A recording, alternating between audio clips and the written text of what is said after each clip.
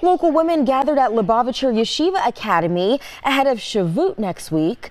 The Chabad women of Western Massachusetts invited them to make their own floral focaccia, which is an oven-baked bread. Shavuot is the day when the 10 Commandments were given on Mount Sinai.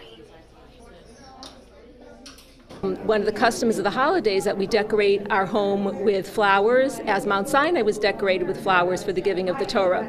So tonight we're doing a little twist on that. We're making focaccia bread, but we're decorating it with vegetables and a floral design.